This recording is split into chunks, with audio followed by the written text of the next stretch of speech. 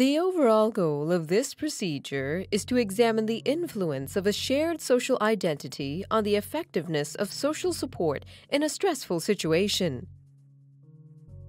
This is accomplished by using a group of 3 persons with 1 true participant and with 2 actors playing the role of 2 other participants. First, either a shared social identity or a personal identity is made salient. The second step is to introduce the trier's social stress test, in which the real participant takes the role of a job applicant, while the 2 actors take the role of evaluating committee members. The behavior of the committee members is manipulated to be supportive or unsupportive. Ultimately, salivary cortisol concentrations and self-report measures from the participants are used to examine social stress reactions.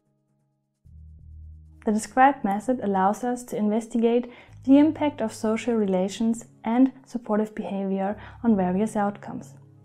In this video, this method is demonstrated in the context of a stressful situation. Of course, you may also implement it in other standardized interactions, such as trust games or negotiation tasks.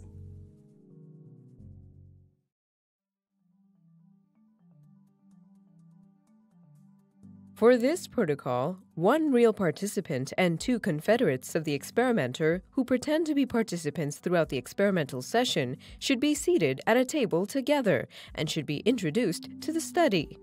Always address the participants as a group. Thank you for taking part in this experiment. I would like you all to introduce yourself to the other group members. Each participant